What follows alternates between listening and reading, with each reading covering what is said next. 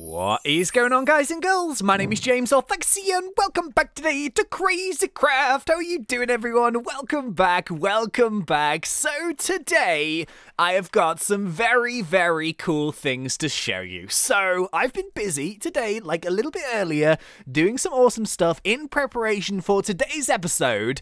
And yeah, we're actually going to show it. We're moving away from the ant dimensions just for a couple of episodes because we spent the last few in the unstable ant dimension. It was crazy. We've got loads and loads of new items and gears and ores, and we're actually kind of like, we're not working our way towards Big Bertha. We're going to be doing that a little bit later on, but we've got a lot of the items we need to craft it, which is pretty cool. But before we do that, rumor has it on the Crazycraft rumor mill thingamajig that, yeah, Justin has been doing some building. He actually told me and Dan that he has been doing some building, and yeah, apparently what he was doing, I have no idea what it is just yet, but it took him a really, really long time, and I thought the first thing we'd go and do is be really nosy and go and check it out. So we're kind of looking somewhere near his house to see what is going on here. That's the tree that we planted when we gave him a present for burning down the forest. These are all his chests. This is his small chest collection. This is his large chest collection. His large chest collection just has one chest in it, but it's very, very big. This could be it over here. This kind of looks like a mini Kraken from the top. Can you see that? Look at this, look at this. We've got Daddy Kraken up here, which is ours, and Baby Kraken. I wonder if that's it. Should we go and check? Ooh, what the heck is this? This is kind of cool. So Justin's been busy. This is so exciting. I absolutely love it when like new buildings and stuff start popping up. Of course, we're still relatively new into this series, so there's going to be plenty of time to do more builds and bits and pieces. But yeah, I love this. This is cool. Okay, let's go and check this out. Ha! Whoa. So it's kind of like a big underwater igloo. It kind of looks like that. It's got glowstone on it, I think. I think this is the neon glowstone which we're using, or it could be different. Squids, what are you doing? There we go. I missed, yes. Ooh. Look at this hat. Hey, dude, what's up? Oh, it's a creeper hat. I want that. Come on. So could we go inside this? I have no idea. There's a sheep in the water. What are you doing? But I think we can... What is this? ThnxTDM? Ooh, okay, let's go inside before we drown. Whoa! Oh, I think I know what this is.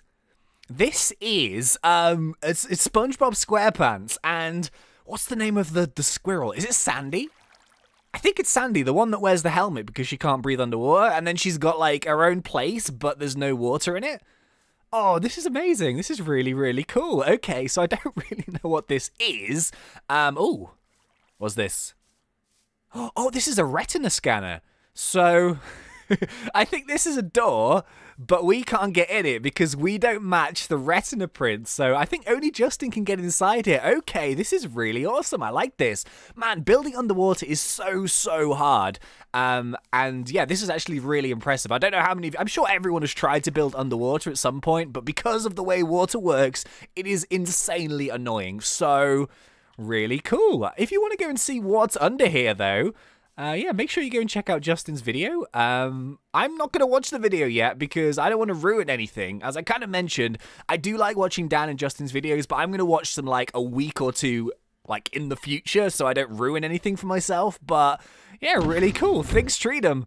I like it. So I hear you saying, James, what was this thing that you were talking about earlier? What have you been doing and what are we going to be doing in today's episode? Well, I decided that we've been doing a lot of witchery over the past sort of, well, not the past couple of episodes, but we have done a good amount of witchery and we still want to do more of that. I want to look into mutations and all that good stuff a little bit later on. But for today's episode, I thought we'd get the basics started using the equivalent exchange mod. Now, of course, because this is the way we're doing things, we need a brand new area to set up this really, really cool mod. Just so happens I have built one. Oh, quickly, let's confirm something. Are you ready? Are you ready? Are you ready? Da da da! What the heck is this? An amethyst hoe. There's a lovely hoe. So, I've been nice and busy in the base. Everything looks kind of normal, right? We've got our witchery area, we have got our armory. I need to redesign my armory because, do you remember we were having that really weird lag spike? It doesn't seem to be, yeah, it happens here. when I walk here, I can actually see my FPS on the screen, and it drops to like 30 when I walk through this door, and I have no idea why. It's really, really weird. But yeah, I've got to redesign the armory. But anyway, it's not in here. It is not down there. It is in here. Ooh, pretty cool. Oh, this is just an obsidian chest. So these are all the pieces for the Big Bertha that I thought I'd put all in one place so we don't lose them. I think we need a couple extras. You can see here, I was just researching it. So we need Emperor Scorpion, which we'll go and do it at some point. It's not too much of a big deal right now. But yeah, I thought I'd put all the pieces together. The secret area, ladies and gentlemen. Dun dun dun dun dun dun dun dun dun dun dun dun dun. Whoop. How cool is that? So, yeah, little secret area here. I've gone with the next area being red. So we're kind of like color coding our house, I guess. We've got the purple area, we've got the cyan area, and now we have the red area. And this is going to be an entire place dedicated to equivalent exchange. So, this is the room. I want to do something with this.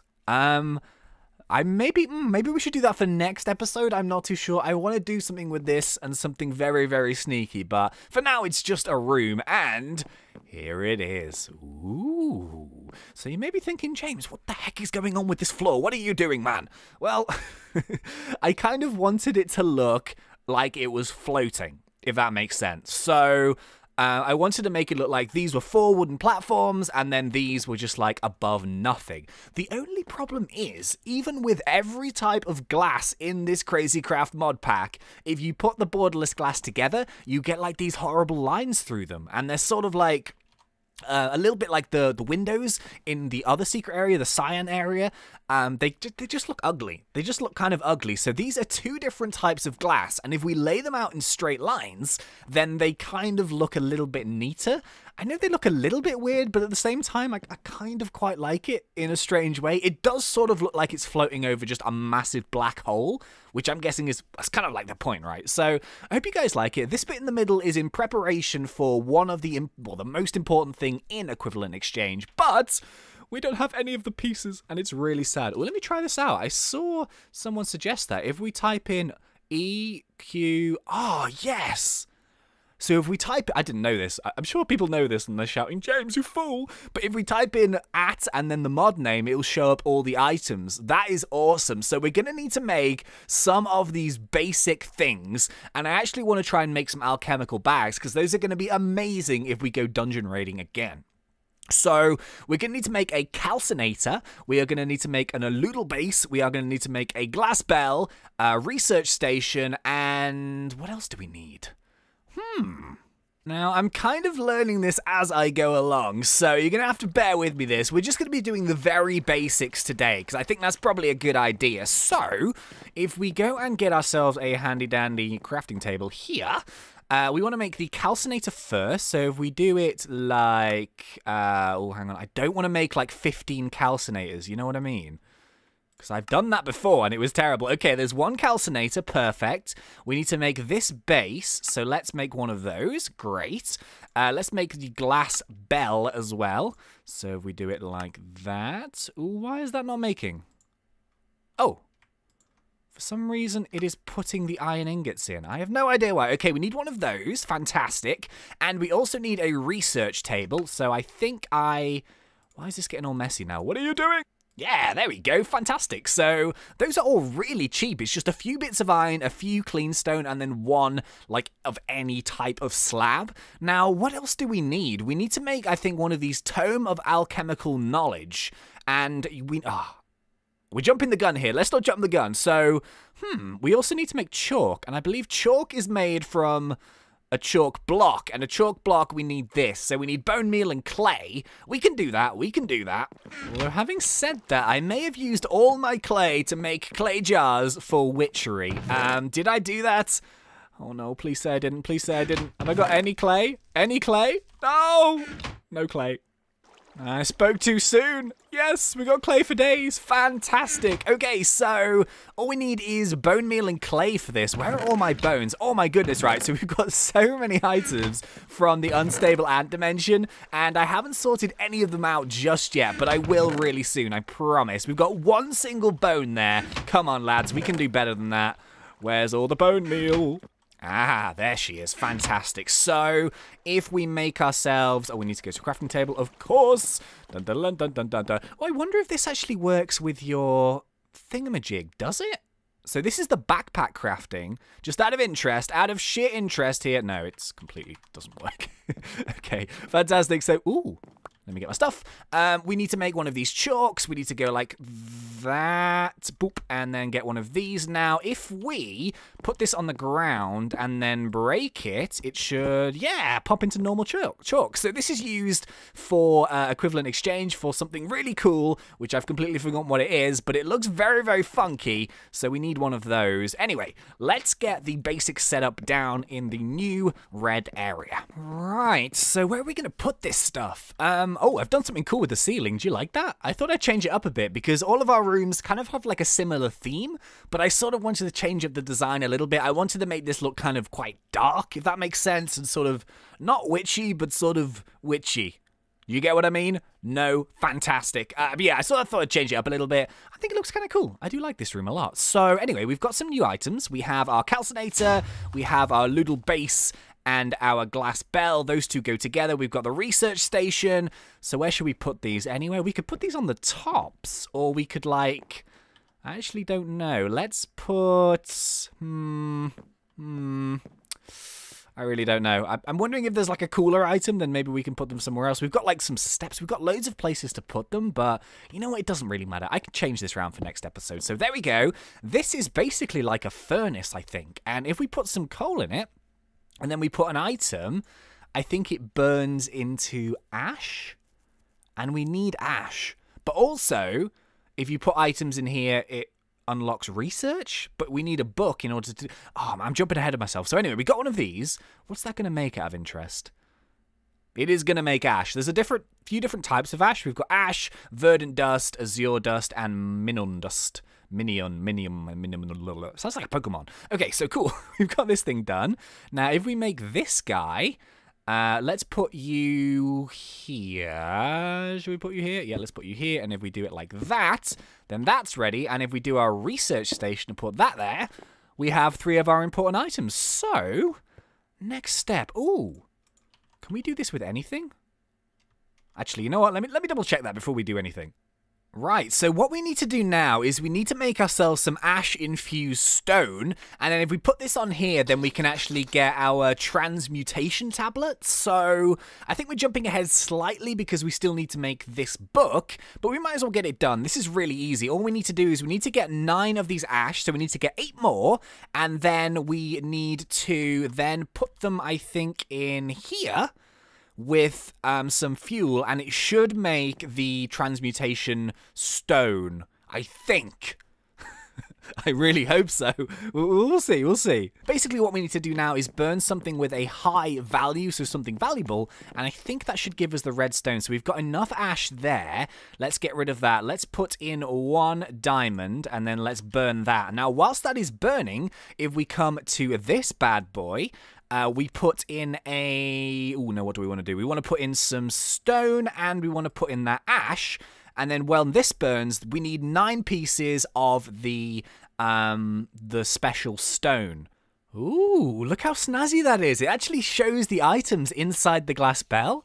That is amazing. Okay, cool. So we just need 1 more piece of ash-infused stone. Come on, we can do it. Da-na-na-na-na. And this is where that chalk is going to come in handy for what we made, the stuff that we made earlier. So, yes, there we go. 9 infused stone. So I think what we do now is we go 1, 2, 3, 4, 5, 6, 7, 8, 9. Where that wood was, we put one of these in the middle, and that's wrong. Hang on. Wait a minute, 1 sec. I think it's because we haven't actually made this one yet, so this is really simple. This is the book. This is the minium dust that we got from burning the diamond, and just a regular book. So hopefully if we do this... What was that weird noise? I have no idea. That should make a... Yes, Tome of Alchemical Knowledge. I keep saying alchemical. Alchemical Knowledge. And if we whap this bad boy down in here... Then every time we stick an item in, then it should, in theory... No, hang on, wait. That goes in this side. This is now bound to me. And when we put an item in here, it will now learn the information about it. So we can put loads of stuff in here, pretty much. Like anything with an exchange value. And a lot of stuff does have an exchange value. So now, in theory, if we... How do we get this to go big? Ah, there we go. So it turns out that the keybind, which was V, wasn't working because it was bound to something else. So all you had to do is actually use the button, which is V. And yeah, check that bad boy out. That is so cool. So if we now right-click it with an empty hand... we just broken it. Fantastic. So let me try that again so we can adjust the size. Oh god, what have I done? What have I done, James? What are you doing? What are you doing? Where's it gone? Where's it gone? No! Oh, okay, I've worked it out. Yeah, you can like make the circle really big, but if you make it too big, then it stops showing up like that. So yeah, my bad. Anyway, so what we can do now is if we shift right click, look at that! How cool is that? That is amazing. We now have our I'm gonna call it a research. No, I'm gonna call it like I don't even know what it's called. But it's amazing. A transmutation table, I think it's called. But we can now basically fuel this, and you can see that we actually get energy from these diamonds. So you can like put stacks of everything in here, but we've got 49,000. And now if we research items, I think in our book, we can then start to do some serious duplications. So yeah, this is pretty nifty. I'm just gonna... what should we dupe? I was thinking this would be awesome for duct tape. Would that be a good idea? Maybe? I don't know. I think we can do pretty much everything like with it. So let's get a load of gear and then see if we can do some learning. So what's good? Ooh, surprise gems. That would be cool. So let's feed it one of those. Hopefully these work. I'm not too sure. How can I get the amounts? That's really annoying me. Ah, okay, I figured it out. So all you do is you hover over it and then you actually hit shift and it shows you the energy of each item and then the amount for the stack you've got. So unfortunately, the surprise gem has no exchange value. So I don't think we'll be able to duplicate that one, which is really annoying. I would have loved to have made some like lucky surprise eggs, but ooh, let's try uranium. Does that have stuff? No exchange value? No! What about these? No! Unless we can still research them, which may be a possibility, but I kind of doubt it. Let's just get loads of random stuff here and let's feed it into the machine. Yeah, so it seems that things without an exchange value we can't actually get knowledge on, which is a little bit of a shame. But one thing that I do think, and this is the reason why I kind of wanted to do this, are the lucky blocks. Because, yeah, does it matter what we use inside? No, it genuinely... does it matter? Dropper? These are droppers... dropper. So if we use lucky blocks, it'll just be a random one, which is probably good, right? So we need to make a load of, well, we actually need to make one. And I think that's the beauty of it. So let's get some cobblestone and some redstone. Where have we got? We've got some redstone. Okay, fantastic. Where is the cobble? Please. Where's the cobblestone? Are you kidding? Are you telling me we've got no cobblestone? James, what have you been doing with this? Oh, let me go find some cobble. What are you doing in my house, Mr. Creeper? You're not invited to the party. Rip. There we go. Fantastic. Yeah, there we go. Fantastic. You can keep that stuff. So we've got ourselves some lucky blocks. Now, these do actually have an exchange value, which is amazing because it seems like a lot of the modded items don't have exchange values, and that's a shame because it means we can't duplicate them, especially the uranium and the titanium. We can't duplicate those using this system, and that is really annoying. But never mind. So we haven't got any of them in here just yet. I feel like I'm missing a step. Oh, I know how to do it. Hang on. Look, check this out. So let me feed all this stuff in here. Right, so I've done a few things. Now, if we actually... oh, let me just do the nether wall quickly. We can confirm, so let's do it. Woohoo! Cyan wool. Okay, you know what?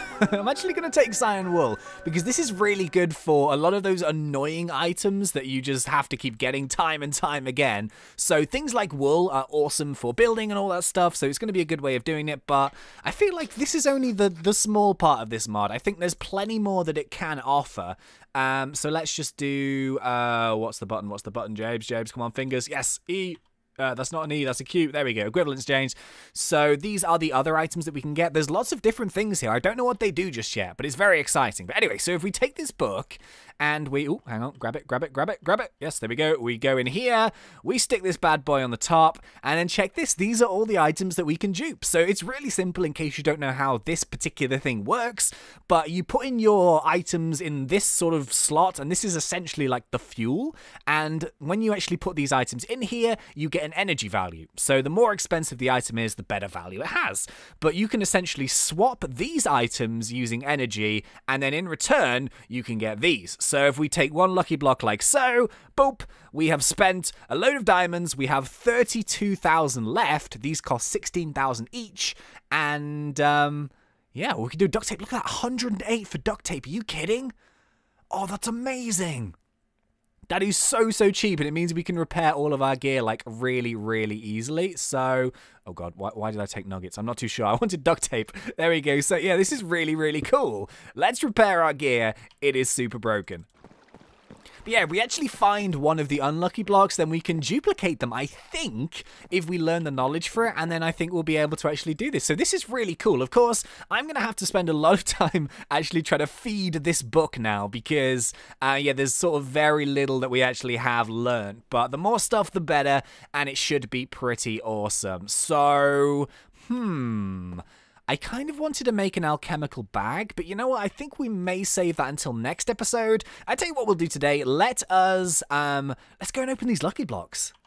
Okie dokies, we've come to the testing fields. Yeah, this is where I was testing my witchery potions. Remember these pillars that we made with the potions? Oh, that's what I really want to do. I want to make some more potions. I think maybe we'll do that next episode or something. I really enjoyed that. But yeah, anyway, ooh, this is actually a proper one which is spawned. I have no idea what this is, but if we use a silk touch pick, we can break it, and oh, it's just a normal lucky block. Okay, so what we need to do is we need to look for an unlucky lucky block, and then if we silk touch it, maybe we can see if we can dupe it. And then that would be amazing. But okay, anyway, let's do these. We've got 5 lucky blocks to break. Where's our proper pickaxe? There we go. Fantastic. So, are we ready?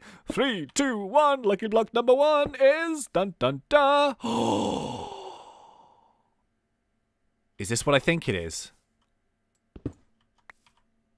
Oh, I thought it was uranium. Oh, okay, it's amethyst. Damn it. I thought it was... For some reason, I thought it was... not uranium, the titanium, but the titanium is white, like a whiter color, isn't it? Oh, well, you know, I'll take it, some amethyst. That's pretty good. That's pretty good. I can put that in my equivalent exchange, I think. Has it got a value? No. Damn it. Okay, so I can't. Never mind. Anyway, next block is... Dun, dun, dun. A pink tourmaline sword. Very snazzy. Okay, I don't have that one, so it's another one from a collection. And the third one is... Ooh, we got some heads. Nice. Okay, that's pretty cool. Nice bit of decoration. Okay, next one is... Dun, dun, dun. What the heck is this? An unlucky potion? Ooh, that could be good for something. Something very sneaky. Okay, good. And the final lucky block is... Oh, it's a mantis. Oh, why would you do this to me? Where's my boat? Where's my boat? Come on, rip. Oh, yes. Ah, rest in pepperonis, buddy. Rest in pepperonis. Why are you still buzzing? Okie dokie, so I think that is going to be about it for today's episode, so thank you so much for watching. Yeah, today was pretty cool because we have just got the very basic started of equivalent exchange, so I'm going to look into it more for next episode, and I'm going to see some more of the advanced things that we can do. I also want to revisit witchery at some point and continue with that, and just before we go, let's do the final confirm. Why? I thought I could make it one whole episode without a fancy lantern. God damn you, fancy lantern. Why do you keep following me around? What is it with these fancy lanterns? Oh, God. Oh, you are very fancy. I'll give you that. You're very pink and lovely and golden.